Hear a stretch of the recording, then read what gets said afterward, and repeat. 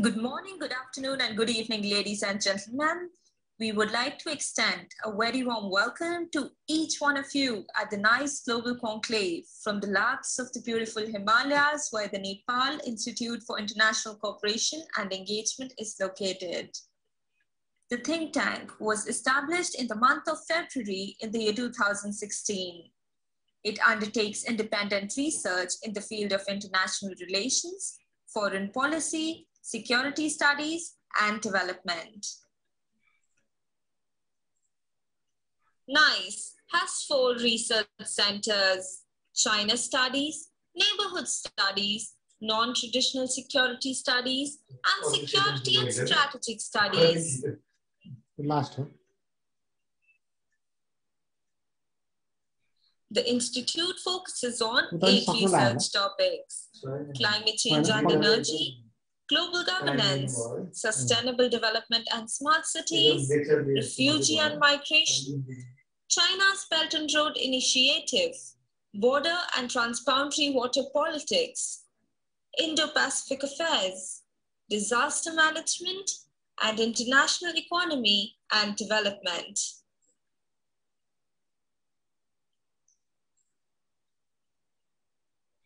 Previously, NICE has had the opportunity to host distinguished speakers from all around the globe. It was a great pleasure inviting me to speak here at NICE. It's a real pleasure to be able to speak with all of you. Well, thank you anyway, and I certainly admire the work that you're doing. I'm very happy to be with you all.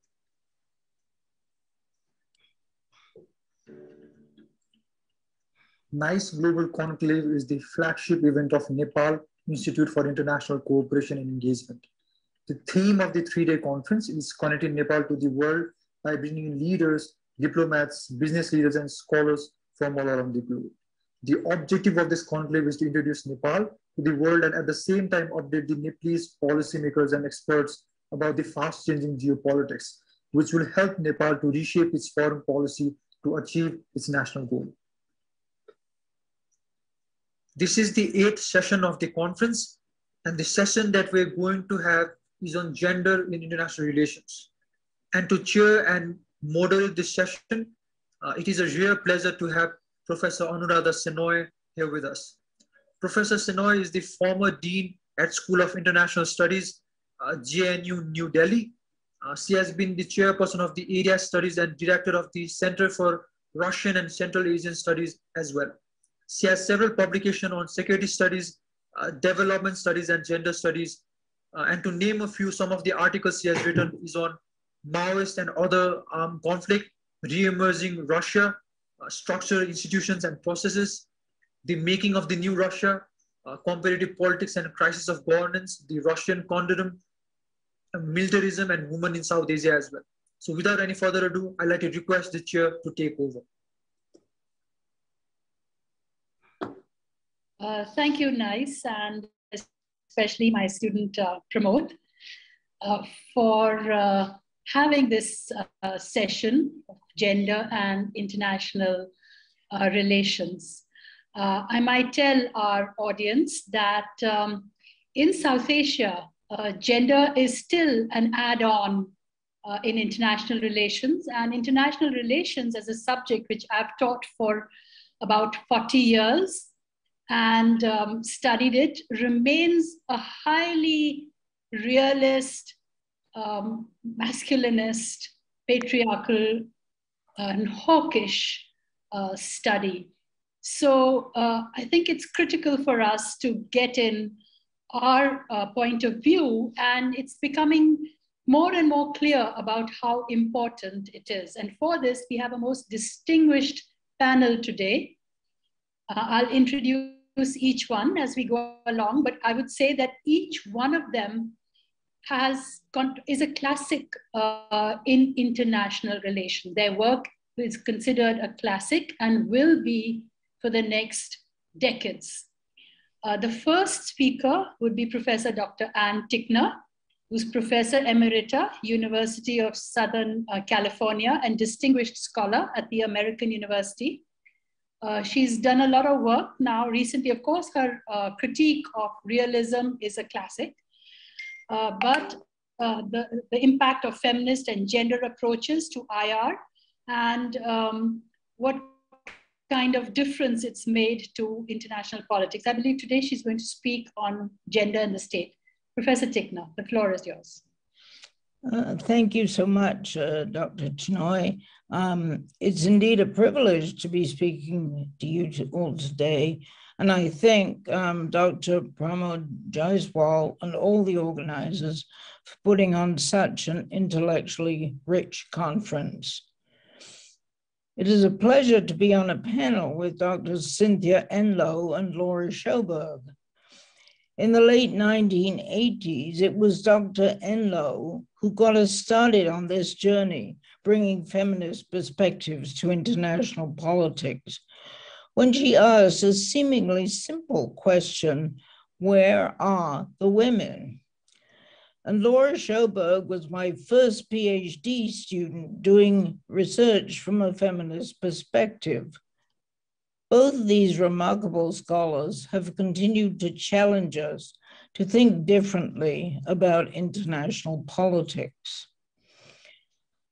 In this talk, I will focus on the academic discipline of international relations, or IR as it is called, by giving a brief introduction to the development of feminist IR. I will conclude by assessing its impact on international politics. Dr. Enloe's question, where are the women, turned out not to be so simple after all.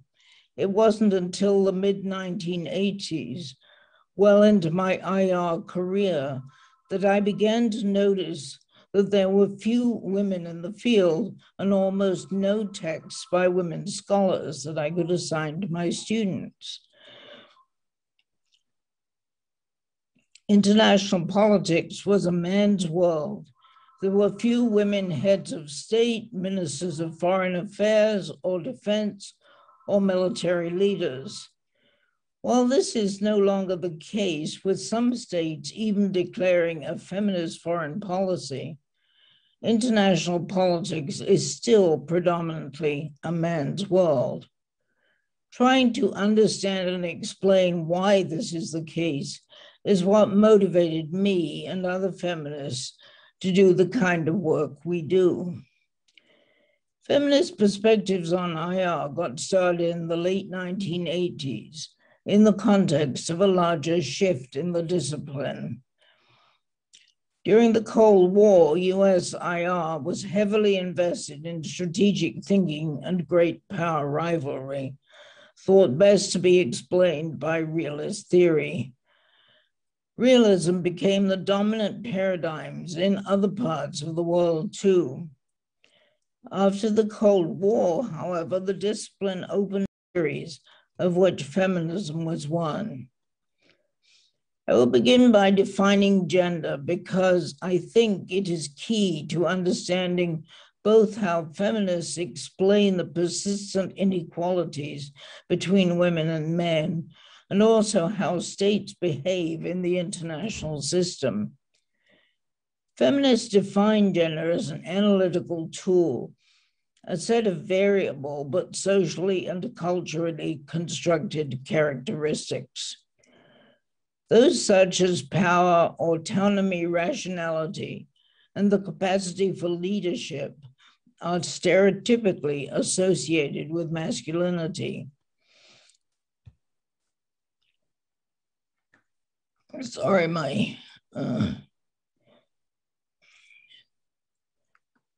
I'm just having a little problem here with my technical issues. Okay, their opposites, weakness, relationality, and emotion, as well as caregiving, are associated with femininity. There is evidence to suggest that both women and men assign more positive value to masculine characteristics.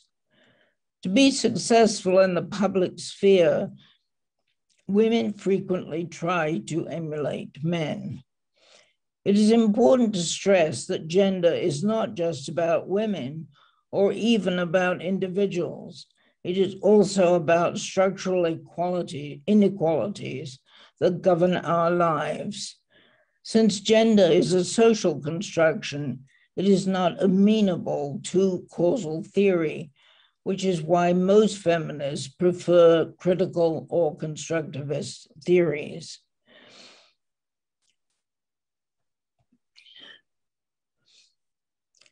IR feminists frequently begin their research at the micro level, attempting to understand how individuals embedded in social relations related to gender, race, class, and geographical location both impact and are impacted by international politics.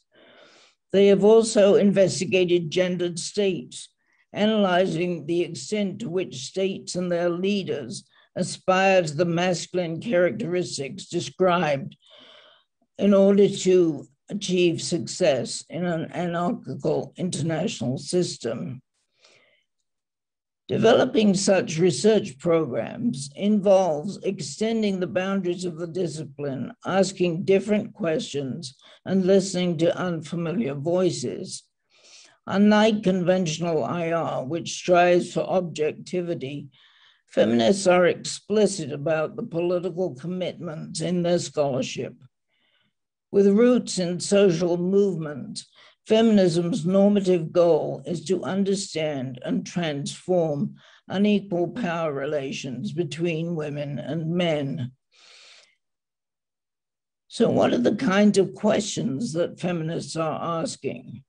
Deciding which questions are important is based on prior assumptions about how we define global politics. It is significant because it defines what counts as issues worth researching and theorizing about. It is often the case that the questions that IR feminists ask are considered irrelevant for explaining, quote, real-world issues, or are judged as interesting but outside IR's disciplinary boundaries. And here I return to Dr. Enloe's question, where are the women? A question not typically asked by the IR discipline. Feminists have looked for women not only in the halls of state power, but also in social movements, in migration flows, in peace negotiations, and in terrorist organizations.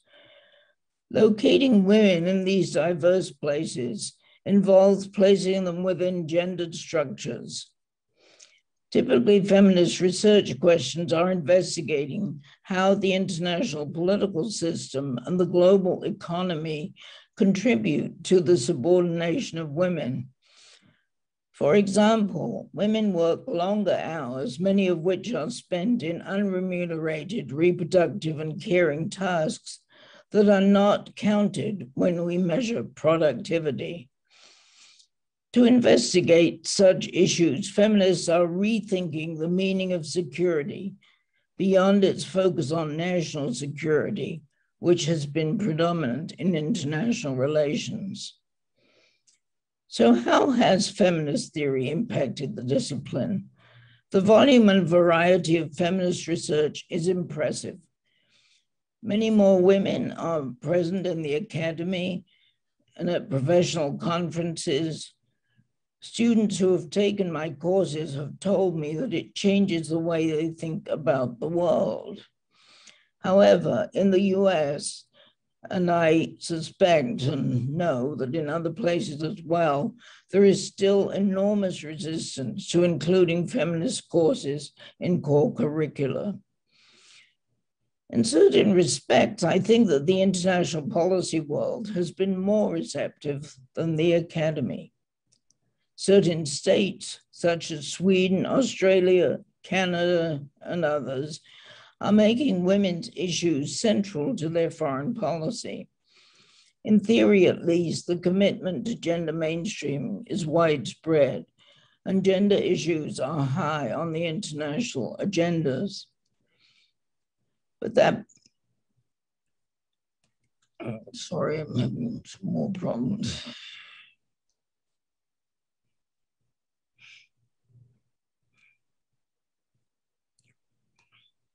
That being said, there are still huge gaps in implementation and in understanding the meaning of gender. And if we were to significantly mitigate gender inequality, it would require deep structural changes that would be very threatening to existing power structures. Let me conclude with some observations about our current challenges. Could it be that COVID-19 is changing the way we think about leadership? Many of the states, South Korea, New Zealand, Iceland, and some of the Scandinavian countries that have performed well in fighting the pandemic are led by women. Caregiving, typically associated with women, has become a valuable tool for state leadership. Could it be that the pandemic has caused us to imagine a new kind of global leadership, where care is as important as military strength, and a world where men's and women's skills are equally valued in the conduct of international politics? Thank you. Thank you, Anne, for raising these most pertinent questions as part of your conclusion. And now I'd ask Professor Laura Sjoberg, who is professor at the School of International Relations, University of Florida, and she would speak on gender and security studies. Laura, over to you. Thank you, and thank you for having me. It's always tough to follow Anne because she's so good at both thinking about things and synthesizing them. And I feel like in hindsight and in comparison, I babble a little bit, so I will try not to and kind of discuss the. So I wanted to talk a little bit about the role of gender in security, and it's something that I've been thinking of kind of over the long term. And so I guess I have a couple of insights that I think are general and then ones that I think are changing a bit. So about 15 years ago, I wrote a piece that made the argument that there are three important ways to understand gender in security. Now I think there's more than three, but I'm going to tell you about the first three, and then I'm going to tell you about a few things that have changed since then. So I made the argument that gender is important in conceptualizing security, that it's important to understanding causes and predicting outcomes, and that it's a key part of any solution to a security problem. So I'm going to talk about all three of those briefly to give you a sense of what I meant by them. So when I say it's important in conceptualizing security, I mean that when you think about gender, when you use a gender lens to think about security, you see different things than you might see if you neglected concepts of gender. So for example, one of the things that I've thought a lot about is if you flip the question, what does it mean to be secure, into the question, what does it mean to be insecure?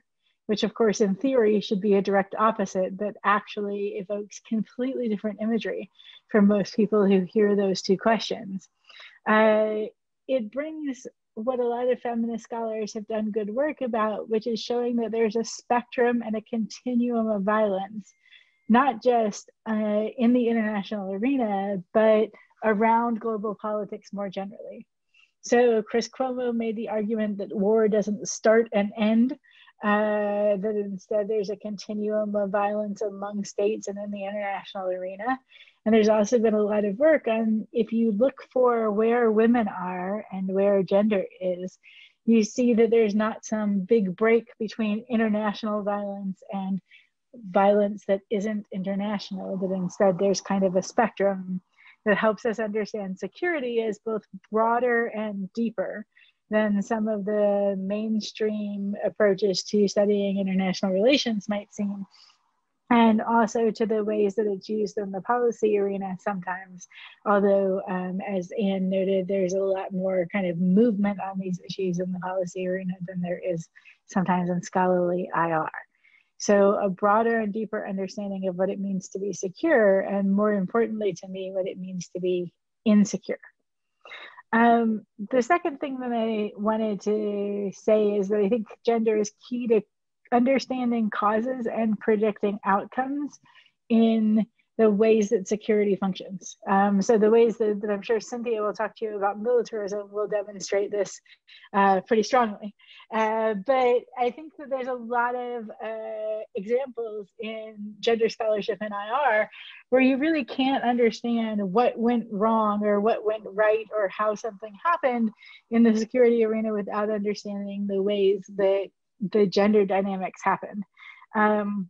So one of the kind of first books I read that taught me about this, and it's still one of the better books I've read that taught me about this, is Catherine Moon's Sex Among Allies, which explains that you can't understand the macro political relationship between the United States and South Korea without understanding the role that individual camp town prostitutes' lives had in that relationship. And that you then also couldn't understand individual people's lives within this dynamic without understanding the macro political dynamics. And that all had an axis based on gender. So you can't understand what's going on pretty frequently in security unless you ask yourself questions about women, gender, and sexuality. So then the third part is that it's a key part of solving security problems. So if something isn't working in the security sector and you want to make it work, then I think that that's something that you need to ask questions about gender to do. And there are two things that I'd point out that I thought were really good at this in terms of explaining it. One is Laura Shepard's very detailed work over a very long time on the Women, Peace, and Security agenda that talks to us and tells us why, if you don't understand the gender dynamics of the constitution of not only international organizations, but also security, you won't understand why some things in the WPS agenda work and some of them don't, and how to make the ones that don't work, or understand why they couldn't. Another piece that was pretty useful for this is Megan McKenzie's work on disarmament, demobilization, and reintegration processes, where she talks about the ways in which gendered assumptions are made about former soldiers. And when those gendered assumptions are incorrect, they result in a dysfunctional DDR program that doesn't actually decrease the likelihood of returning to conflict. So those are kind of the three big things that I originally saw being important in gender and security. And then I'm gonna kind of close my discussion with a few more ideas that I would add to that now with a little bit more kind of hindsight and view in the field. The first is that as feminists, we've always talked a lot about positionality in security, and particularly the way that where you are located on a wide variety of axes around the world actually matters in terms of how you see and interact with security.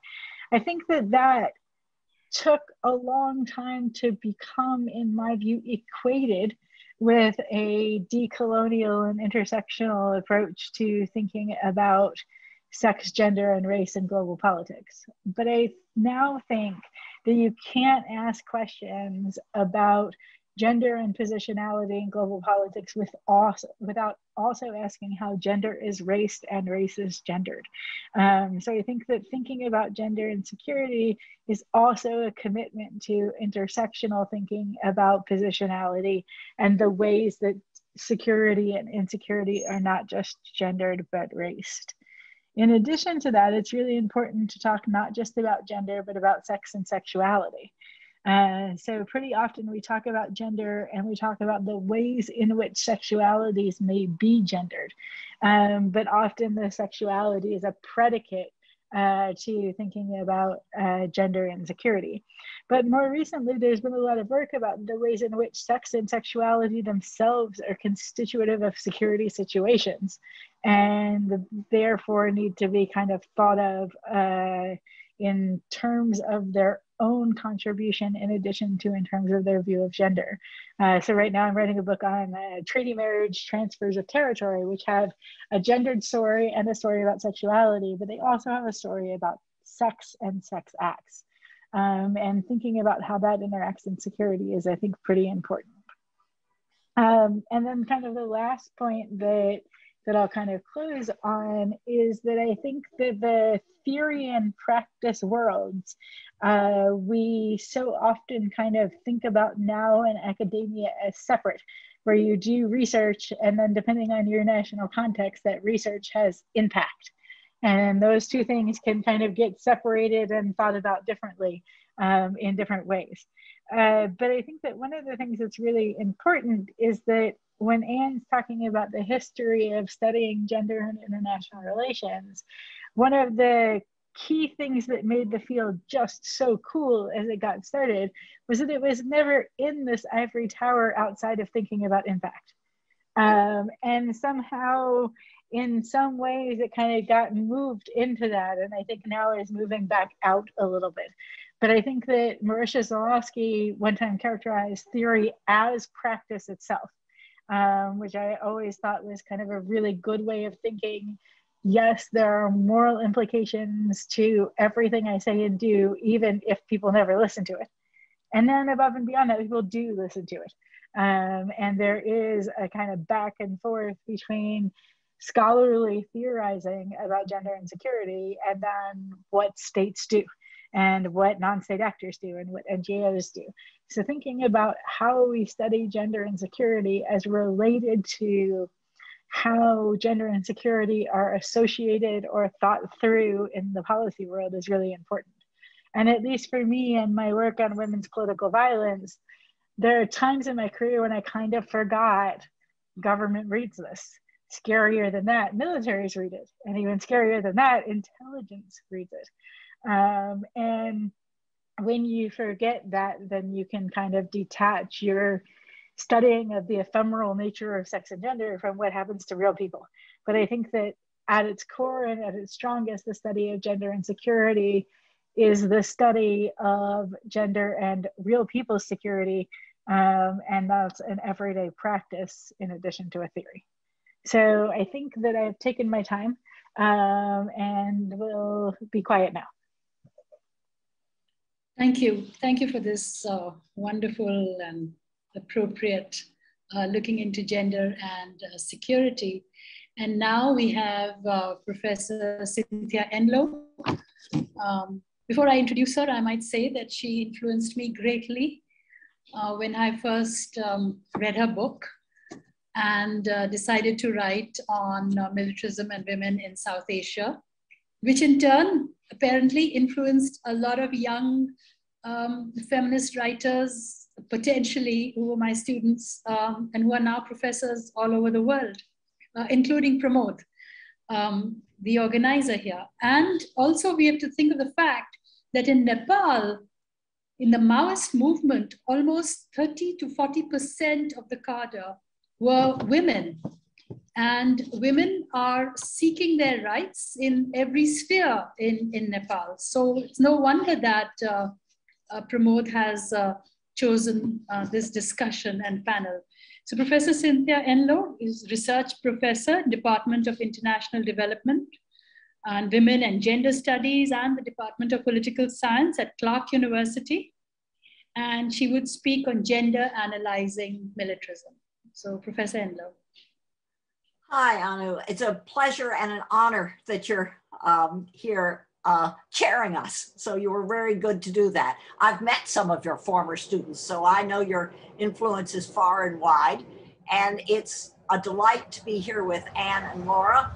We are all co-conspirators in trying to shake up the way people think about international politics.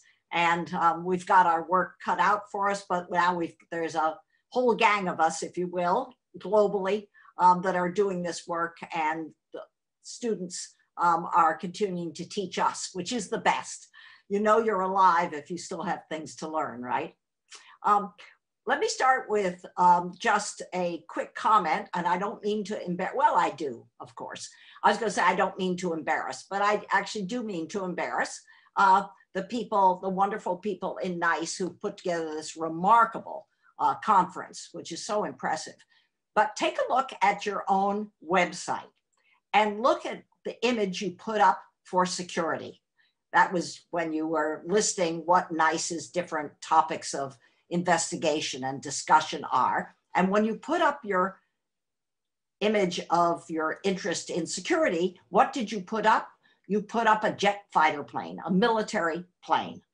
And here's the thing to be on the lookout for.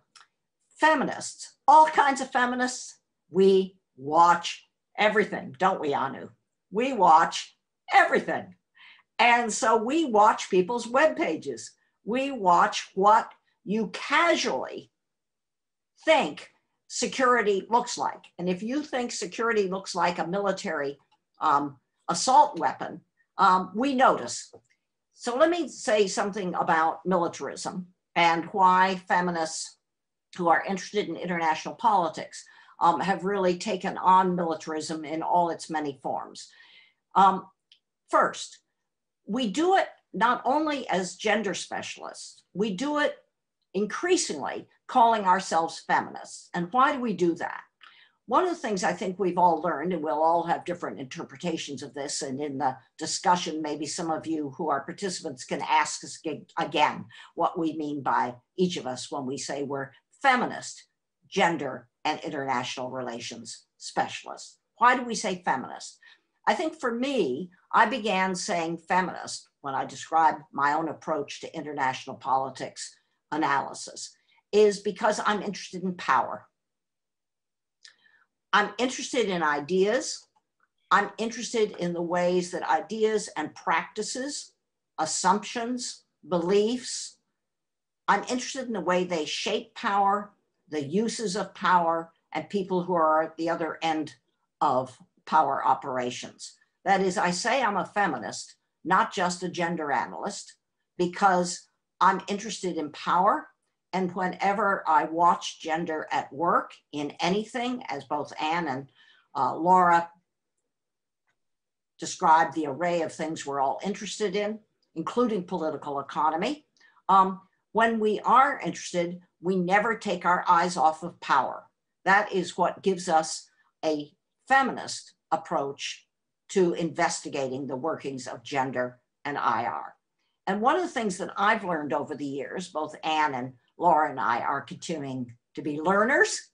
One of the things I've learned about myself over the years, I started out studying ethnicity, race, and militaries way back when I had no feminist, or not enough feminist curiosity, but I was very interested in race and ethnicity in militaries, which is one of the reasons I studied the Pakistani, the Indian, the Indonesian, the Nepalese militaries. One of the things that I realized when I became more feminist in my investigations is that all those years, I'll whisper it because it's a big secret, all those years, I underestimated power.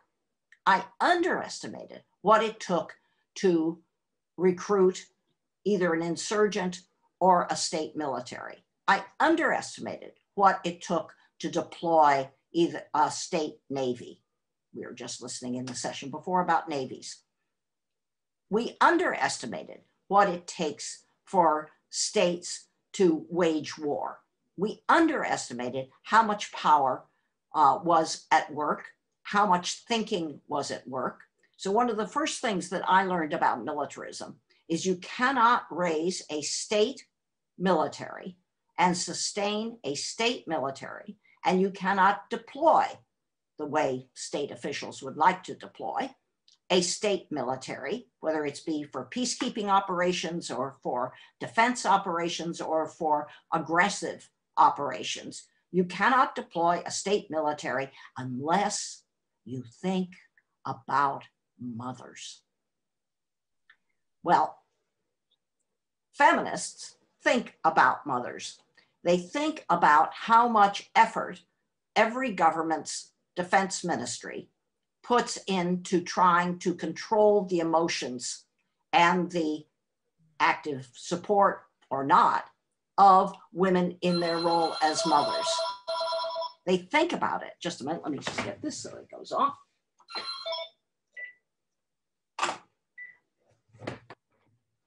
And that was a breakthrough for me, to think that as a political scientist, I was trained at University of California at Berkeley in the 1960s, when we all thought we were radical. Well, it turned out we weren't radical enough. We probably weren't radical at all. But anyway, certainly weren't radical enough because we thought you could understand militarism, war waging.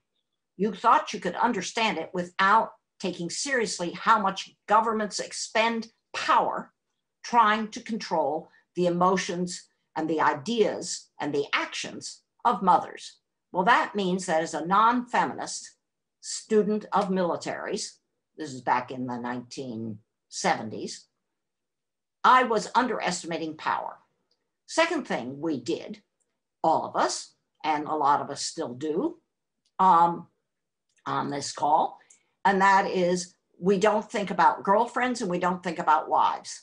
We think that a state can simply deploy a military on a peacekeeping operation, as the Nepalese military is deployed, or on defensive operations or on aggressive operations. We think that any military can be deployed without government spending a lot behind the scenes so that the rest of us won't notice.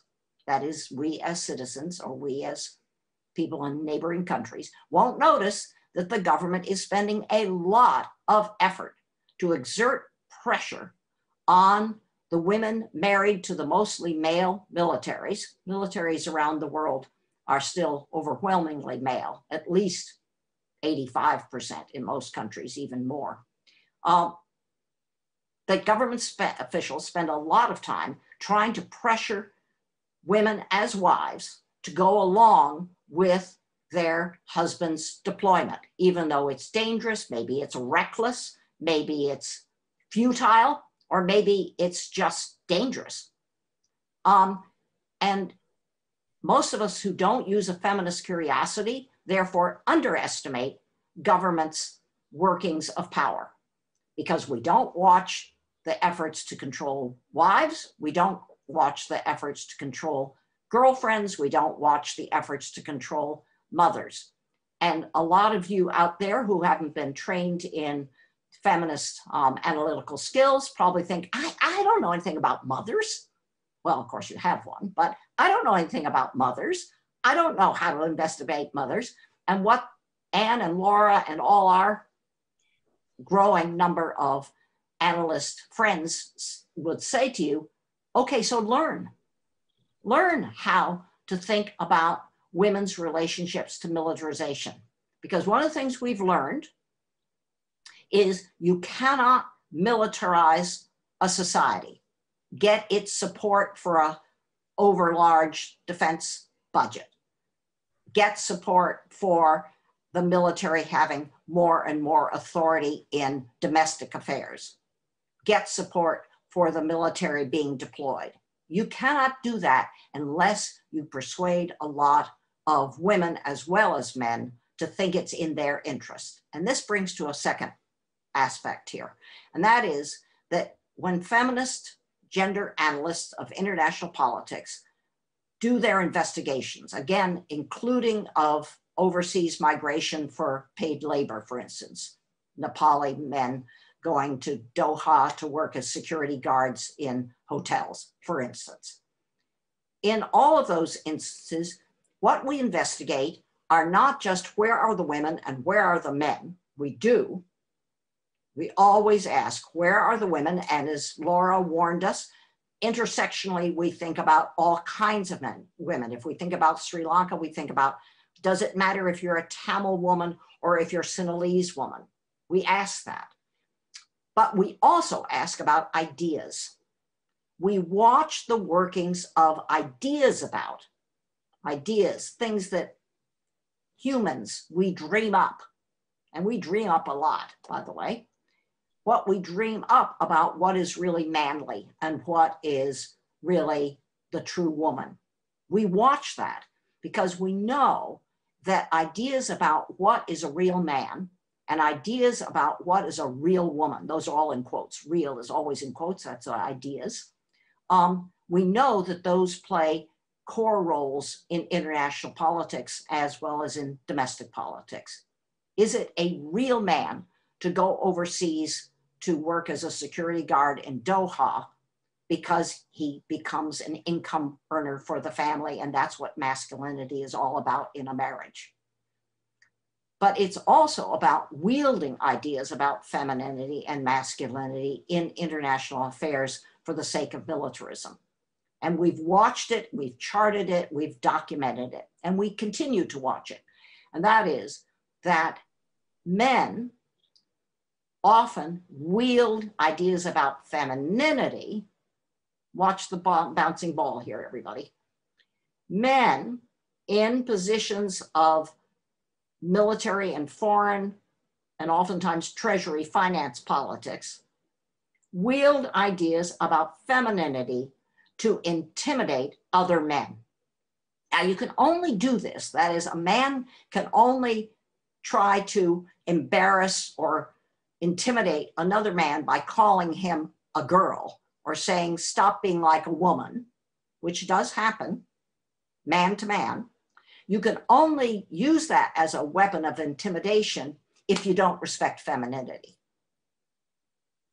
That is, that the wielding of ideas about femininity can only be used as a verbal narrative weapon, which is a form of weaponry, narrative is. You can only do it if you are in a society that thinks that anything that is feminine is of lesser value, of lesser merit, of lesser seriousness, of lesser rationality, of lesser toughness, as Anne said, than anything that's masculine. That's called patriarchy. So when I chart the remilitarization of Myanmar, I do watch how young men have gotten recruited. I do watch their families. I do watch those men who reject it in Myanmar, thousands of them now. And they are standing up to or challenging ideas about what is a real man. A real man is a small d Democrat. Well, that's quite a different notion that a real man is a soldier. So I'd like to stop at this point, but just say that the kinds of things we watch are where are real women in all their diversity, where are real men, actual men, sorry, not real, forget about real, that's too loaded. Actual women in all their diversity, where are actual men in all their diversity and all the gender fluid people in between, where are they? Watch them. And then watch ideas about masculinity and ideas about femininity. And you'll have your plate full. Thanks. Thank you, Professor Enloe. And we do have some time for questions. And I can see one question in the chat box, though I can't see any question box, which asks all three what can a country like Nepal, which is still fighting against basic feminist issues and security concerns for women, what approaches would you recommend for this small non-Western country of understanding, I guess, security and feminism? I think the lectures were all about that, but nonetheless, this is a question in the chat box. I'll just join in to say really quickly, I've learned from Sarah Tamang and other Nepalese feminists, and I would say, listen to Nepalese feminists. Don't listen to us. Listen to Nepalese feminists. There are a lot of them, right, Anu? There are a lot of them. Listen to them. Pay attention. Exactly, Take them seriously. yeah. Including in your Supreme Court. So the other question is, apart from Finland and New Zealand, which countries do you think have got the link between feminism and IR right? And what can be the contribution of men in feminist international relations in terms of changing the way we traditionally view security? So this is to, again, to any one in the panel. So Anne, would you like to come in here, and then Laura, and then I'll give the floor back to Cynthia. Anne? Okay, could you repeat the question?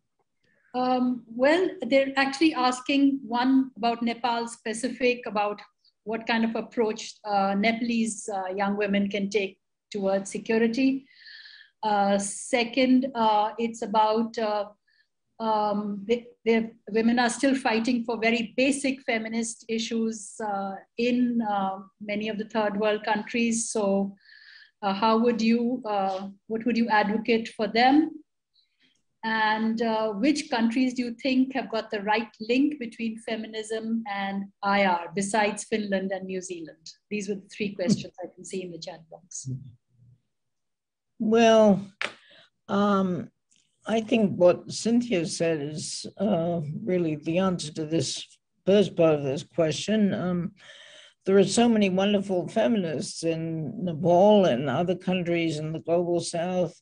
Listen to them, don't listen to us. I mean, have wonderful ideas about conflict. I mean, there's a very lively group of African women who work on conflict resolution.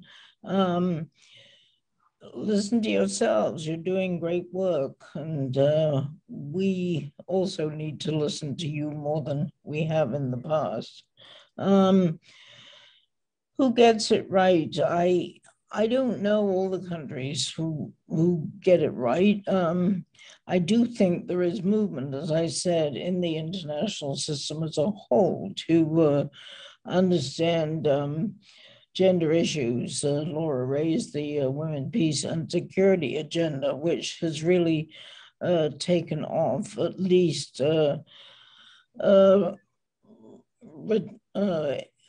it's taken off sort of verbally, but I think that it has a long way to go with implementation. And but it's moving really much faster than I expected when I started doing this. Moving in the policy world, as I'd say, much more than the academy. So we just need to listen to people out there in the policy world, in social movements, etc.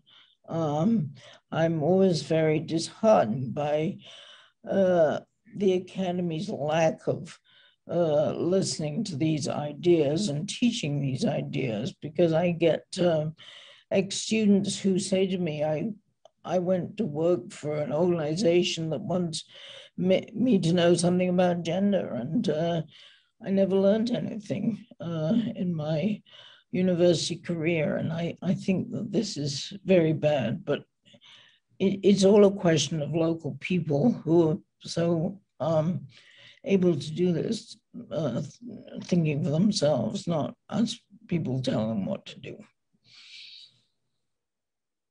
Okay, so there are a couple of other questions which I'll now address to Laura. And one of them is that, do you think that in countries like India, and I think it's global also, terming issues like international development and other issues which are important as soft issues and soft power, is that essentially a masculinist way of looking at foreign policy? This is one question. I think it's an interesting question. Then how do you create a consolidated transnational movement for demilitarization? And there is this young woman, Kushi Singh, who has her hand up. Do you want to ask a question, Kushi, or do you want to put it in the chat box?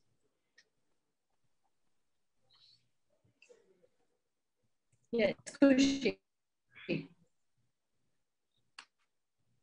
You have to unmute.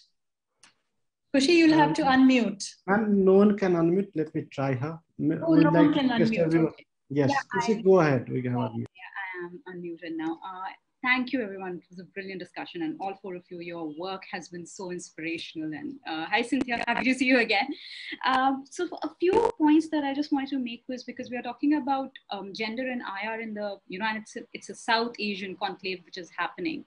I think it's very important that we do not forget the ground realities, the social realities of the region that we are talking about. Because while we've talked about racialized security and masculinity, we don't say anything about caste. And I say this as a feminist born with caste privilege.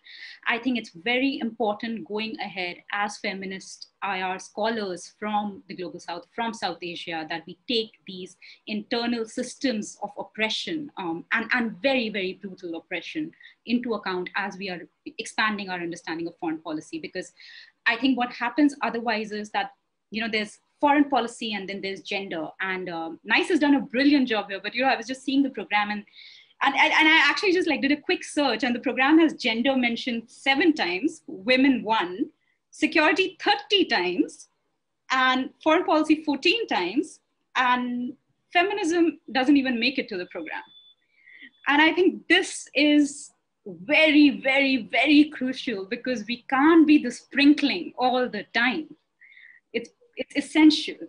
And another thing that I just, because we're talking about feminist foreign policy, and this is something where I work on women diplomats of India, early women diplomats of India, and intellectual thought of Indian envoys. And one thing that my work is also moving towards is, when we talk about feminist foreign policy, we come from a region which fought back colonialism. We can find the traces of that feminist thought in the struggle for freedom. So, so at least for me, I'm really fed up of saying, let's have feminist foreign policy and not talk about feminist governance. I don't want a slice of the pie. I want the entire cake. And that vision, that feminist vision, is in our own histories and our domestic histories, where again, caste becomes very important, because anti-caste movements, tribal movements, Adivasi movements, we have to look at these movements because that feminist thought is in there. I think that's we'll have to, we're kind of closing in with time.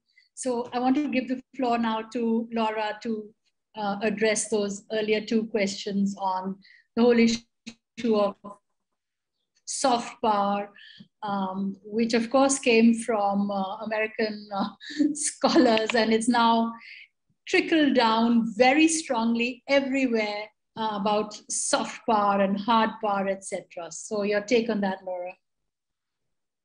So I once got an invitation to a conference held at Harvard on soft power, where there were no women and no people who weren't white supposed to talk about soft power. So I've gotten a little better. The last one I got had 1 person who wasn't white and 3 women. So, baby steps or something like that. To me, I think that there is an inherent sexuality in the discourses of hard power and soft power that people make a funny joke about, but then just kind of let go. And I think that that's crucially important in thinking, sorry about that.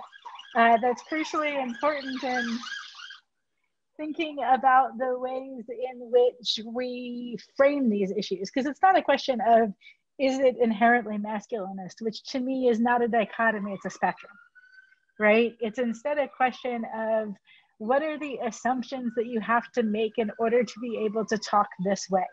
And I think one of the assumptions that you have to make in order to be able to talk about the status soft power discourse is that there is this legitimate distinction between the hard and the soft. I really thought this would end soon, but I'm kind of in somewhat urban London, so you're gonna hear a little bit of it for a minute, I guess. So I think that that kind of is something where it's important to note the legacy of it, both in gender and sexual terms. And in response to the question of who's getting it right, I think that I'll have a controversial answer, but there's part of the reason I get to be in the ivory tower, no one.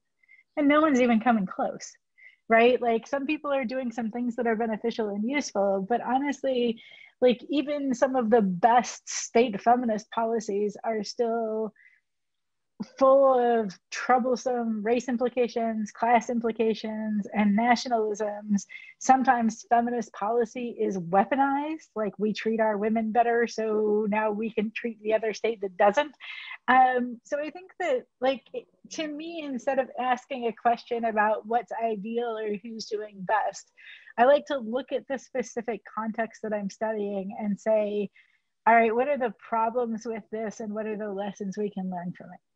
And to me, that works a little better in terms of analyzing piecemeal and being able to make a policy contribution.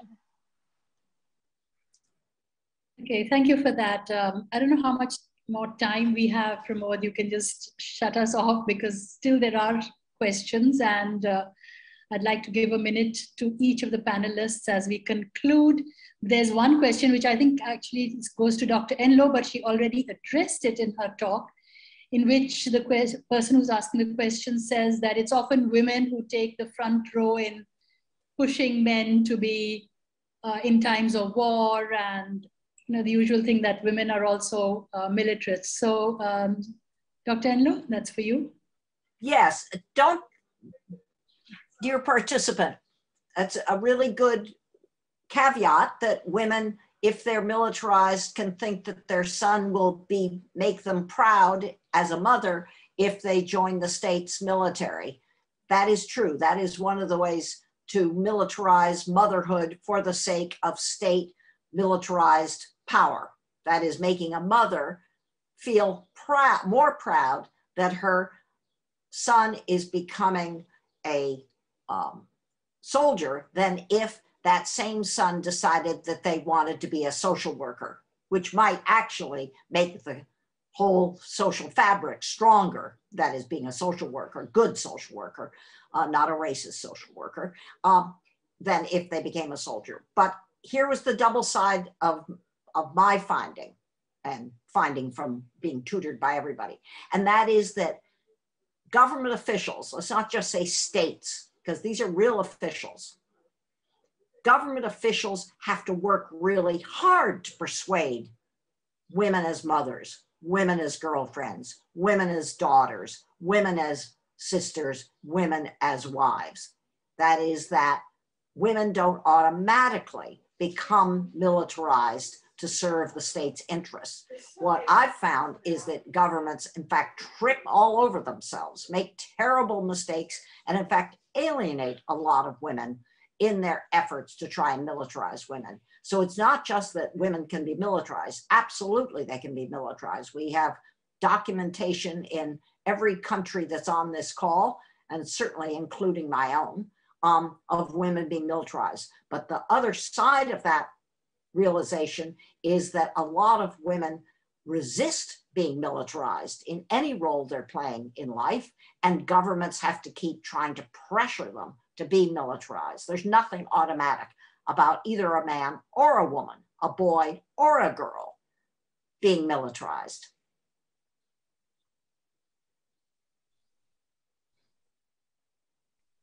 Okay, so that was excellent. And if any of the panelists want to say have the last word. I just had my last, and so then move on to Anne. So, Anne, and then Laura. Well, I just want to thank everybody for coming and all the good work you're doing in your own countries. As I said before, that's what counts. You don't have to listen to us. You have to listen to people around you, and just keep up the good fight. It's an effort, I know. Panels like this always make us feel good that these things are going to work in the real world, but it's a struggle, and we have to keep struggling. But I do think we're making progress, and I'm very heartened by that. And it's wonderful to hear from so many voices in different parts of the world who are now engaging in this same struggle. So I'd just like to say good luck to everybody who's working on feminism and gender, and just try to keep going. We'll get there in the end, I think. Laura, any last few words? I think just thanking you all for this conversation. I tried to answer some stuff in the chat, but you can always also drop me an email or anything like that if you want to continue the conversation. I like to have these conversations, and I think that there's a lot of contingency and complexity in them. So I'm happy to continue them. So then, thank you. It's up to me now to thank the organizers, to thank our wonderful panelists. It's been an amazing experience. And of course, this will be available on YouTube, so young students can see it again and again, and be in touch with everyone. Thank you, Nice, and thank you, Cynthia and Laura. Thank you very much. And then we're back to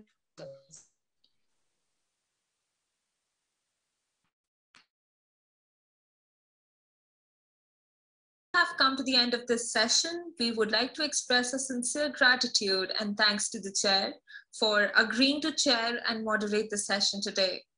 Our sincere thanks also goes to all the speakers for being a part of the event and delivering such comprehensive and convincing presentations. We would like to acknowledge our gratitude to our friends from the diplomatic community, experts, academia, media, and different organizations. Finally, we must also mention our deep sense of appreciation for the audience who participated in the webinar and those who are watching us live. Thank you for your valuable time and attention and for making this session productive with your questions. Once again, we're truly honored to have you all with us today. Please do join us in the next session. Thank you so much. Thank you, everyone. Let's give a big round of applause to all our speakers. Thank you, ma'am. Thank you, Professor Tickner, Professor Enloe, Chenoy, ma'am. Professor Laura, thank you so much for your time.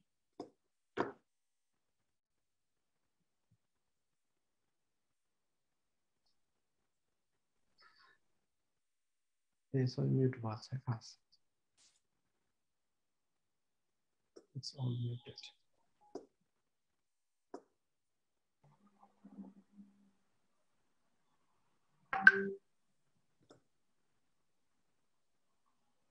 Thank you everyone.